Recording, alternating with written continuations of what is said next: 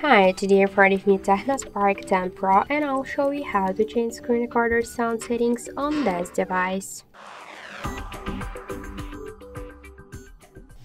So open first the control panel and find here screen recorder icon. Hold it for a while and you'll see here sound section. We could record the device sound with the help of the switcher, and also we could record the microphone sound.